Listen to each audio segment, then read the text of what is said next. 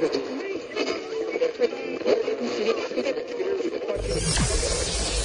ready for unique, rare, and little-known treasures from the golden age of radio. You're listening to The Amazing World of Radio with Adam Graham.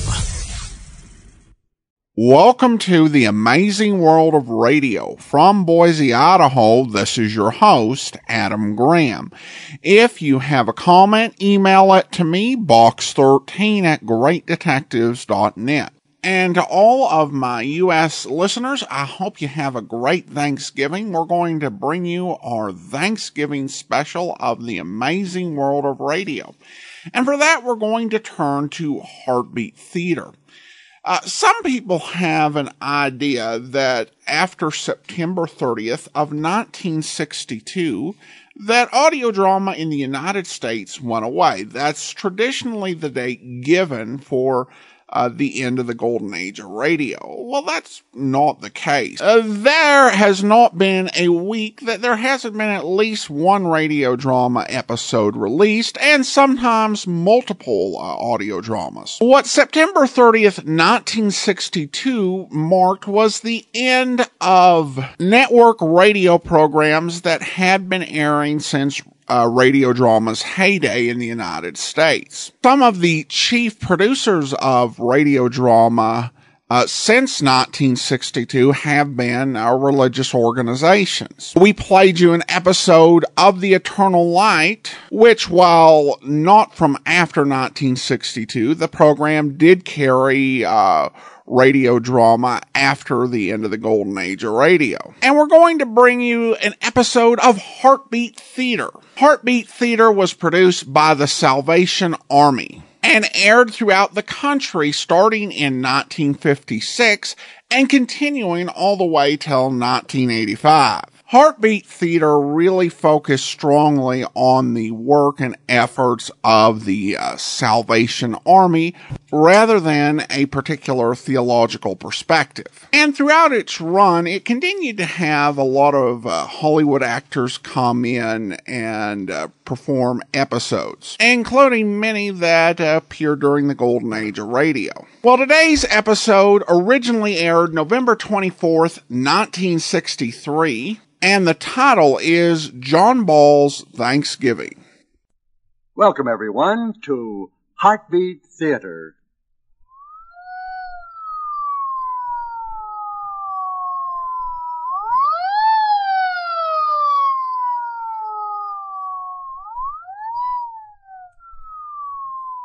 This is the sound of trouble.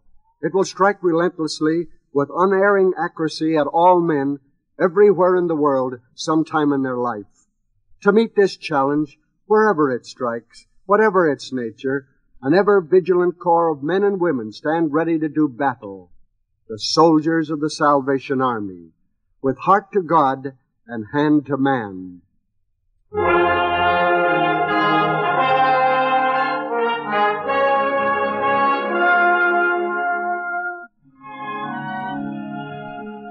From Hollywood, the Salvation Army presents Heartbeat Theater, stories of the widespread, vital, and necessary work of the dedicated men and women of this worldwide organization. This is your host, C.P. McGregor, inviting you to be our guest for the next half hour.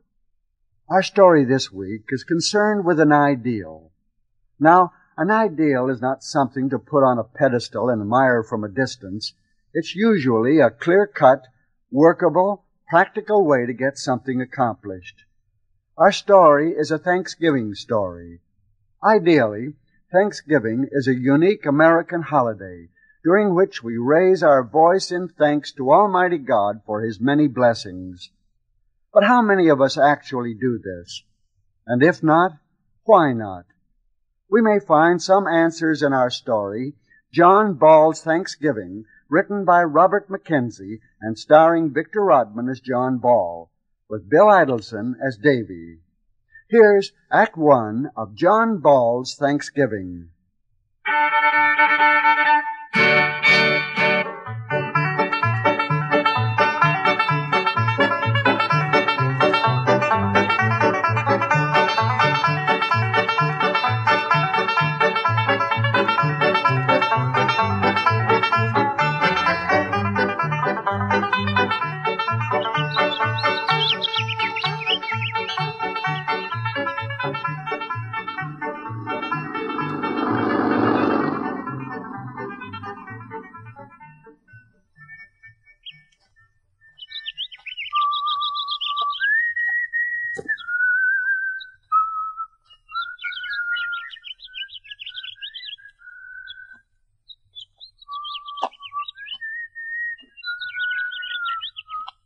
Howdy.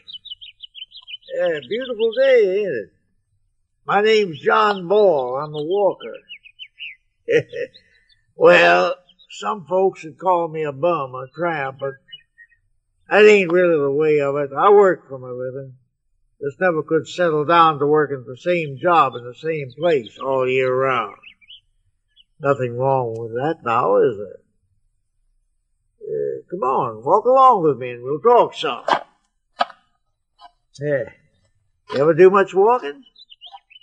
Best thing in the world for you. Good exercise and you'll see things you've never seen before. I got a job waiting for me the other side of those hills over there, so we'll cut across through those woods there and save about 5 miles extra walking. Gotta hop over this fence here. Make it all right? Good. Yep, I've walked all over the country. I do chores, odd jobs, men things, tell a story, sing a song now and then, earn myself a meal in the bed for the night. Yeah, I met all kinds of people, done all kinds of work, and had more fun the last 50 years than any other 10 people I know. I lived a fuller life, too. Kind of life I think the good Lord meant me to live. Listen to them leaves under your feet, snapping and crackling. I bet you ain't walked through autumn leaves since you was a kid, have you, huh? There's a fine, cheerful sound to 'em, like they're saying, welcome home. Hey, look back there, at the road. Look at that fella go, going so fast he'll miss everything. Come on down this way. There's a little stream we got to cross. That's the trouble with a lot of people these days. They go too fast. Always on the move. They don't give themselves a chance to sit and do a little thinking now and then. They really don't know what life's really like. Now, you look at all we got right here. Blue sky, birds singing, grass and trees and leaves, and nice warm sun, little breeze blowing through the pines, making the whole world smell like a Christmas tree. Listen to that wind for a moment. Smell the air. How long since you heard that sound, huh?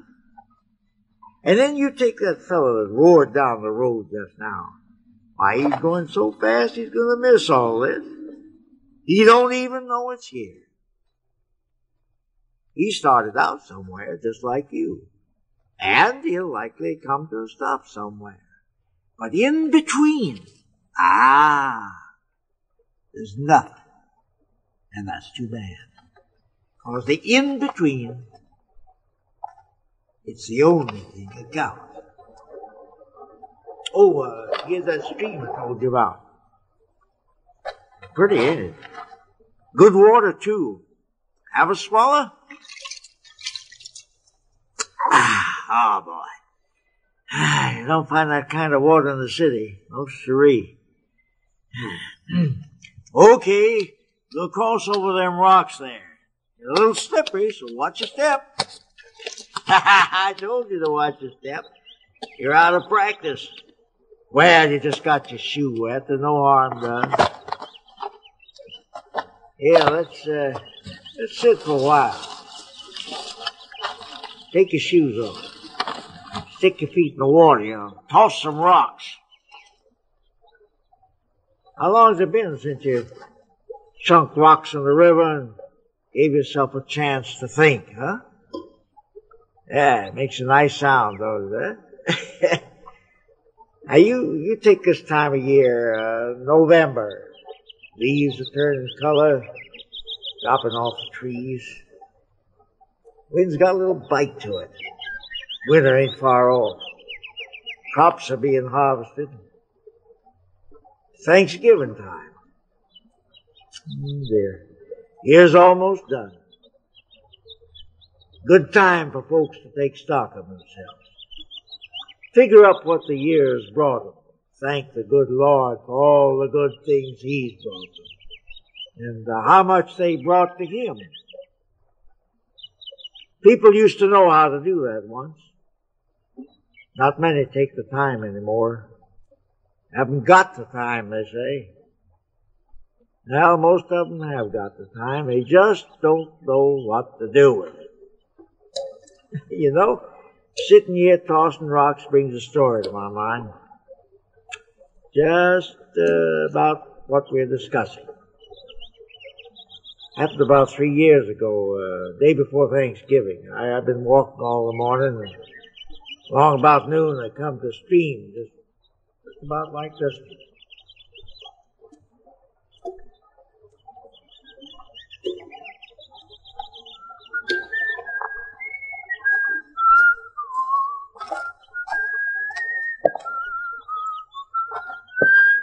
Well, hello there, young fella.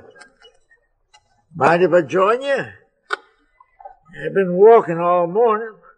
Feet are kind of tired. Okay. Yeah, it's better. Yeah, I walked almost 12 miles this morning. Yeah? Time to rest. My feet. Well, I don't have anything. Oh, I didn't mean that. I got my own food in my sack. Maybe you'd like some of mine. No. Thanks. Yeah, beautiful day, ain't it? What's beautiful about it? Probably rain before night. Well, what's wrong with a little rain? Cleans everything off. Freshens up the air. Little rain's a good thing to have.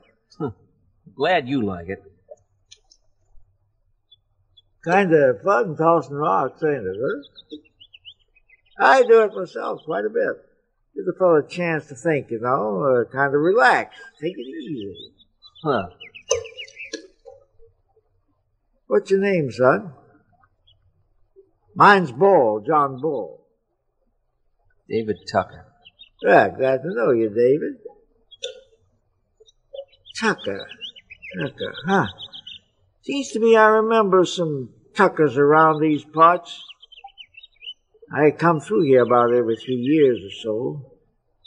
Tucker, Yes. Your place is just across the river, the other side of these woods, ain't it? Now, how'd you know? Yeah, that's right. I did some work for your dad the last time I was through.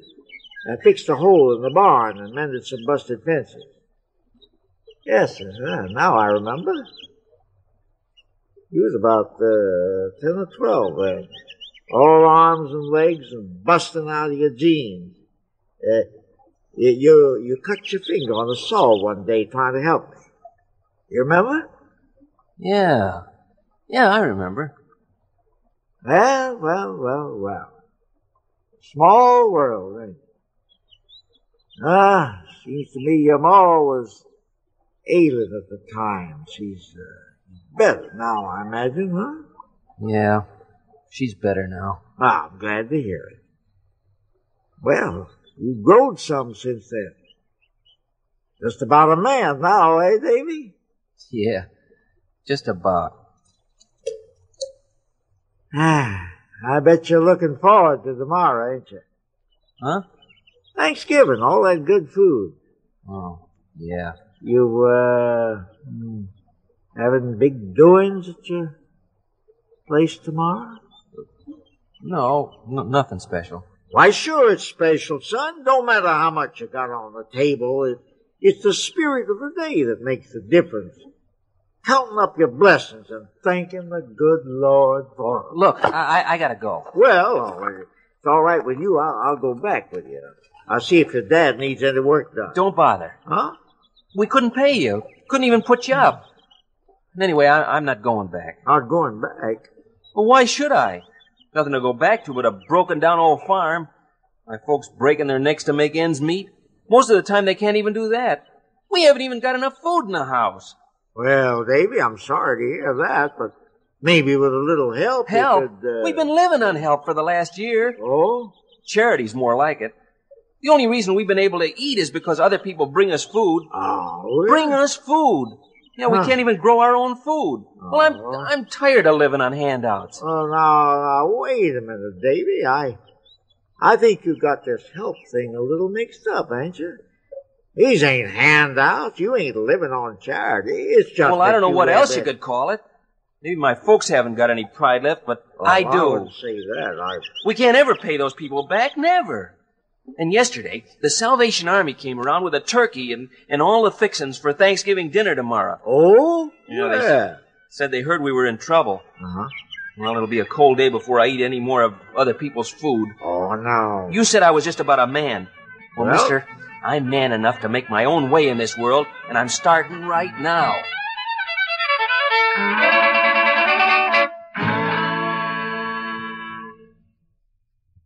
So ends the first act of John Ball's Thanksgiving, starring Victor Rodman and Bill Idelson. Thanksgiving was meant to be a time of remembrance, a time for serious thought and sober summing up, a time for heartfelt thanks to God for His many and manifold blessings to all. May we suggest that each of you take a few minutes out this Thanksgiving and have a good look at your bank balance of life. Check the deposits and withdrawals, the balance of what you have given as against that which you have received. For, like any bank account, you only get out of life what you put into it. And then, just before you sit down to that marvelous dinner, bursting with color and redolent with the fragrance of good cooking, give thanks to God not only for the meal, but for everything large or small that you've received this year. And may we, along with the men and women of the Salvation Army, wish you a really meaningful Thanksgiving. Now, starring Victor Rodman and Bill Idelson, here is Act 2 of John Ball's Thanksgiving.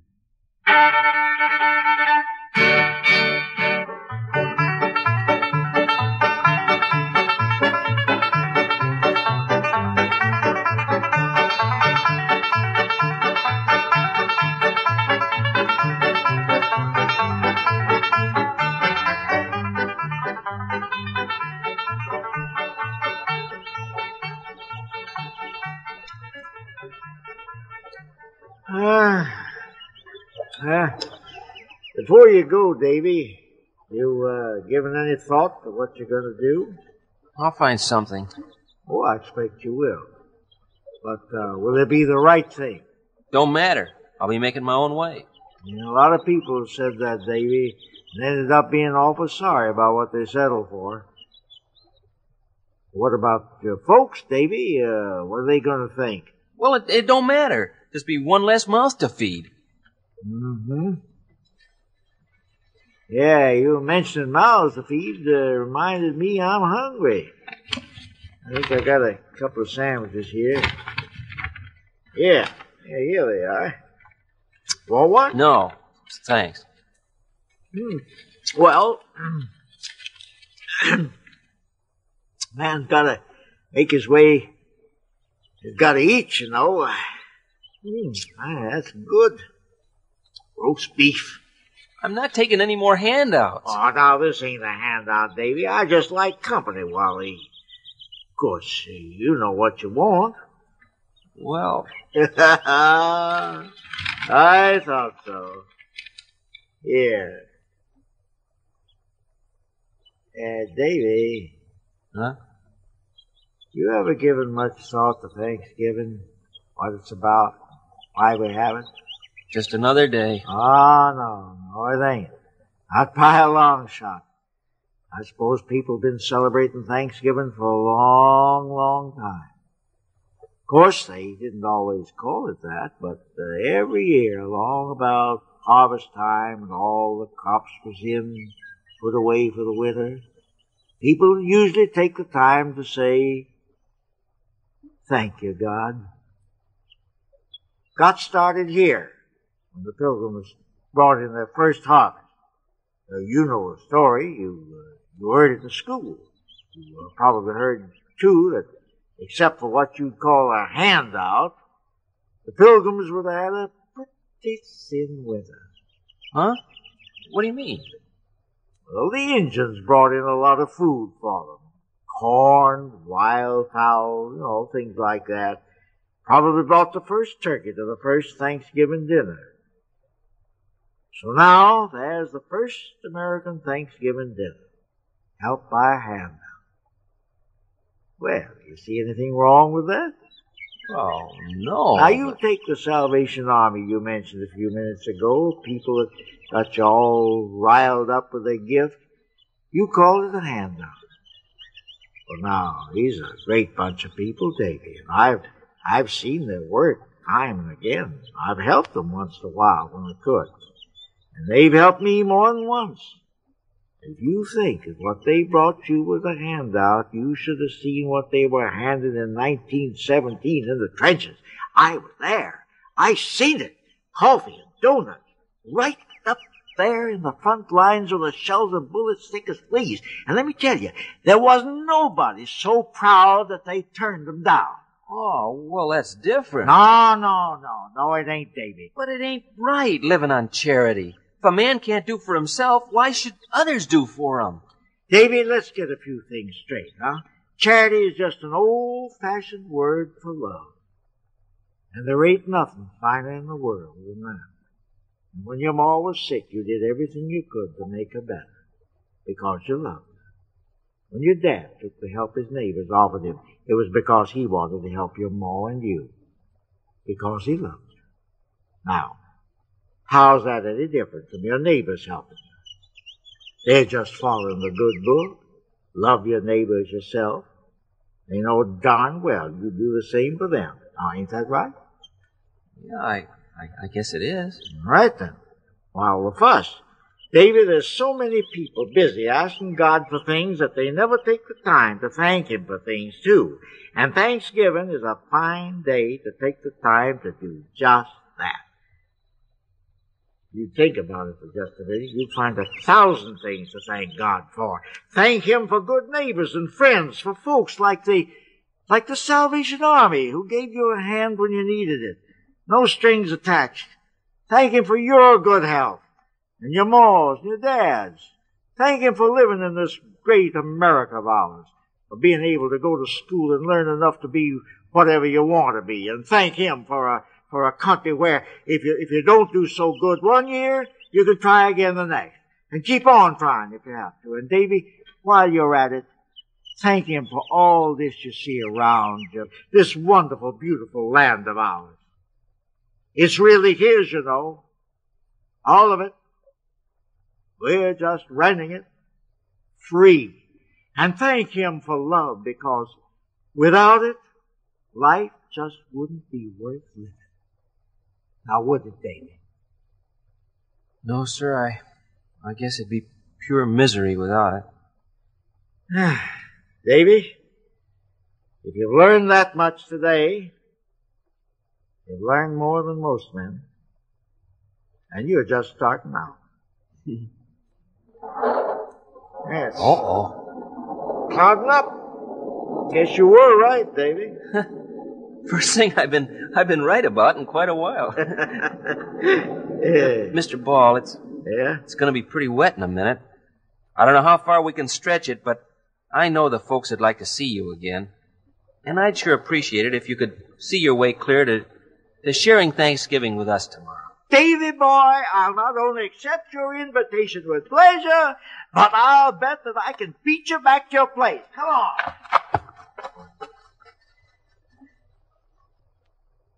Well, it's not a great story, but makes a part, huh? Folks have just stopped making a lot of noise and fuss, stop worrying about how fast they're going, start worrying about where and why they're going. Life would be a whole lot easier for all of us. Now, wouldn't it? Yeah, it's my last rock. Judging from the sun there, it's time for me to get moving again. Coming any further this way? No? Well, been nice talking with you. Hope you had a good time. Can you find your way back? Good. Now watch them rocks now. Don't get wet all over again. Yeah, I'll be around another 3 years. You're in the neighborhood. Look me up. We'll take us another little walk. So long. God bless you.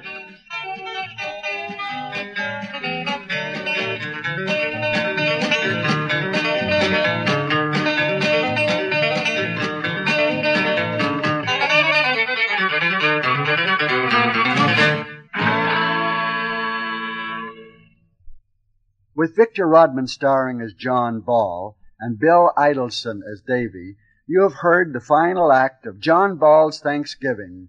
Be sure to be with us again next week for another Heartbeat Theater story, a presentation of the Salvation Army.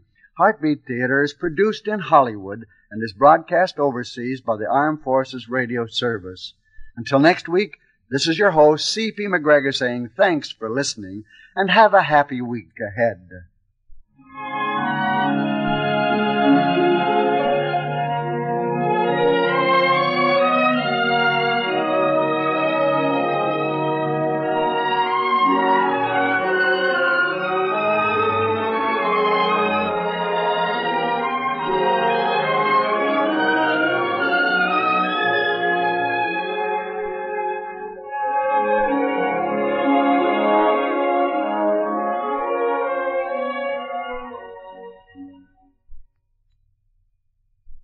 Welcome back. I can imagine that some of our Canadian listeners might have wondered a little bit about that whole uniquely American take on Thanksgiving. Because, of course, they have their own Thanksgiving celebrations there in October. Though the history of their Thanksgiving is obviously different than ours. I think that this was actually a pretty good production. And it really does come down to the performance by the lead, because Victor Rodman is able to really capture this sort of folksy charm with the way that John Ball is portrayed. And if that portrayal isn't just right, it can, I think, just come across as overly preachy.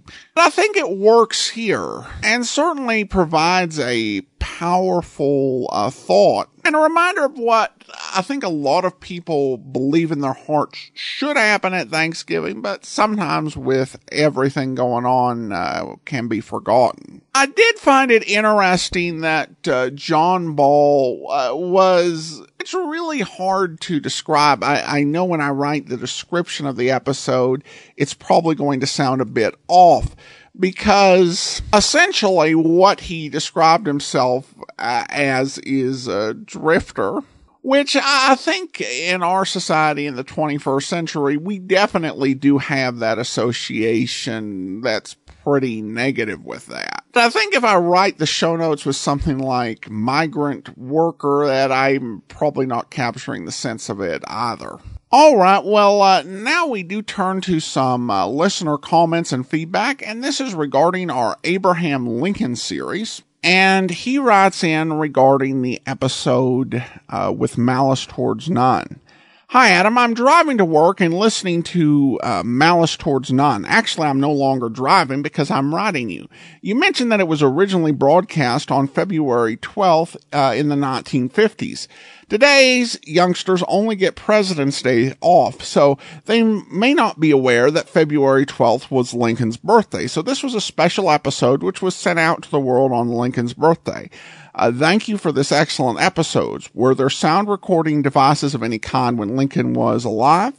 I don't know the timeline of that. To my mind, Massey is Lincoln's voice. Okay, well, thanks so much for the comment and the question mark.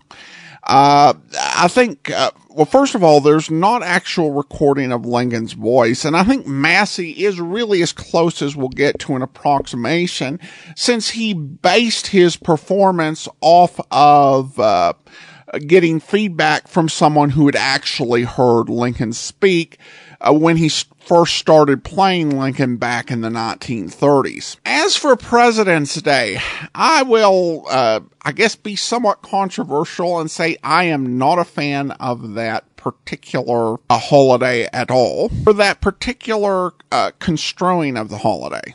For the federal holiday, it is actually still known as Washington's birthday, but several states, including sadly my own, have named it President's Day. And I really do think that Washington and Lincoln, you might make the case for one or two others, are truly worth celebrating for the difference they made in our country. There are a whole lot of presidents, not ones that are necessarily bad, but some that are just, unremarkable in the long-term impact on history. There are some states that do Washington Lincoln Day and other sort of ways of kind of identifying which presidents we might be celebrating. But yeah, that's, not a good situation, though I do understand from a practical standpoint why they're, might want to avoid having a bunch of school holidays in February. And then we have a couple of emails here from Joan. She writes, I'm thoroughly enjoying this series. It is informative, and Raymond Massey portrays Mr. Lincoln very well. Thank you so much for bringing this series to us. And she writes specifically regarding the episode The Lonesome Train. And she says she found it very good. They were talking about the Copperheads. Who or what were they? And the answer to that is the Copperheads were Northerners who sided with the Confederacy and were against the Civil War. There were many different levels of Copperheads, including some who just called for an end of the war. There were others whose activities included helping out the Confederates and encouraging Union soldiers to desert. And she notes that Raymond Massey was actually a Canadian actor born in Toronto, and his brother was the 18th Governor General Canada and was also born in Toronto. And he served for 7 years as Governor General, which is the Queen's representative in Canada. So thanks so much, Joan. That's some interesting facts about Raymond Massey and his brother. All right, well, that will actually be all for now. We will be back with another episode of The Amazing World of Radio. We'll be back on December 20th for our Christmas episode. In the meantime, send your comments to box13@greatdetectives.net. From Boise, Idaho, this is your host, Adam Graham, signing off.